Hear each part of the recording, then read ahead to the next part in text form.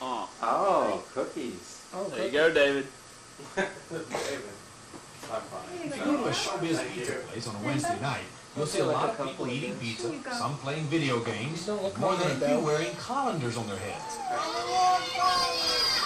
That's right, colanders on their heads, and we're talking decorated colanders.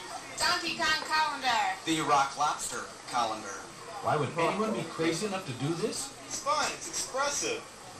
It's creative. It also gets you 10 free game tokens and a Coke, and a chance to win a $5,000 trip to Florida. I had tons of those A Smurf national guys. contest sponsored by Showbiz to help stimulate midweek business. And according to Southgate store assistant manager John Bush, it's working. Creative engineering came up with this idea of Colander Head Night, and it just went crazy across the country. It's just wild. People are really getting into The it. 81 There got were about colanders that. with moving parts and talking parts, colanders with military themes. In fact, so many of the spaghetti strainers. This isn't just a spaghetti That's an strain. old mask.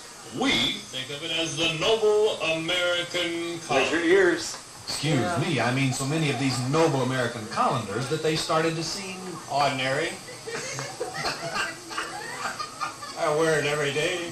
By the end of the evening, scores of otherwise normal people were swearing their allegiance to, you guessed it, You say, I'm a proud colander head and I don't care, sit down. This is what college life does to a man. It's got a cooking. Sure they're laughing, but are they really having fun? In this reporter's objective opinion, they're motivated mostly by greed and a desire to please their peers. Oh, Right, yeah. Trevor? Channel 2, Trevor, right? here's your official Colander Head membership card. Oh, well, thank you.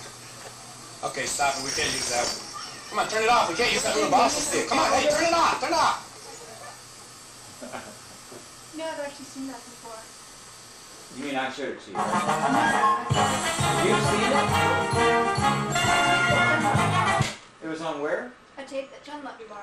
You're kidding. No. Where would she have gotten it? I don't know. I'll have to ask her. It was new to me.